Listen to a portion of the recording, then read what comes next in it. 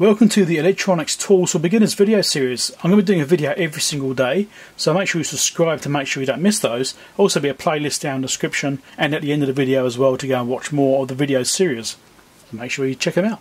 So in this video we're going to talk about component testers. I've got a selection here. I do actually have a bunch of other ones as well. I'm also going to quickly talk about these ones. On the right hand side here, there's a bunch of Peak Electronic Design testers. They do a whole bunch of different ones. This one's the ESR70, which I did a review on recently.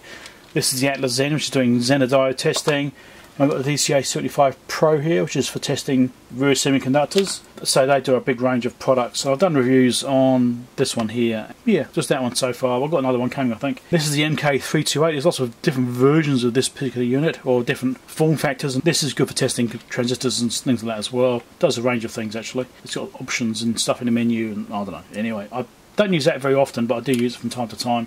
This is a op-amp board, testing op-amps. So single and dual op-amps this can test. Picked this up a while ago, just give it power and it will tell you if it's good or not. Basic functional test. How accurate it really is, I'm not sure yet, but I've only used it once or twice.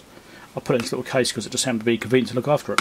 Here is my DRAM tester, which I built in a project not too long ago to feature this in a video. You just put a DRAM 4164 or 4864 DRAM in here and it runs through some tests on it and displays on the display here showing you what's going on. This is an open source project. You can actually go and download this yourself, buy the parts and build it yourself if you want to.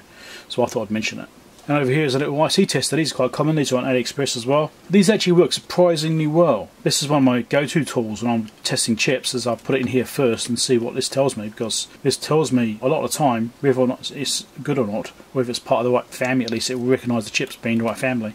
So it seems to be quite good. I use this quite a bit. There'll be links down below for all these things as well. Let's actually test something. I've got a transistor here, which is a, was it a 2N something? 3904. 2N 3904. So let's hook up to this thing first.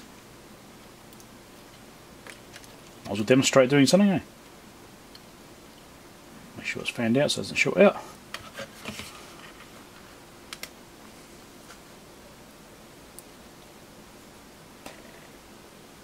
There you go, it's recognised as an NPN device.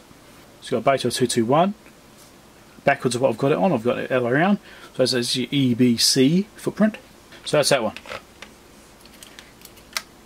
So beta of 221. Let's see what the Peak Electronics tester thinks about. Let's do a quick demo of this.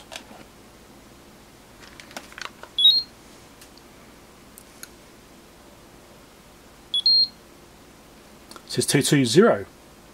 Very close, isn't it?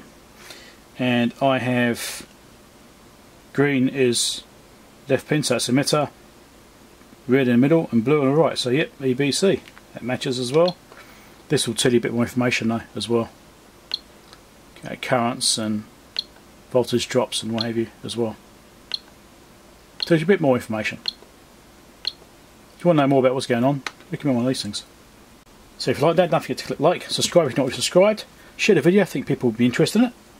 There's a playlist over here for the beginner series. There's a playlist there YouTube thinks you should watch. There's a subscribe link here, which you should definitely click on and subscribe to my channel. And there's a Patreon support link over there if you want to do donations to the channel, help support me on a monthly basis and help me to buy things in mailbag and things to fix and what have you. Catch you later.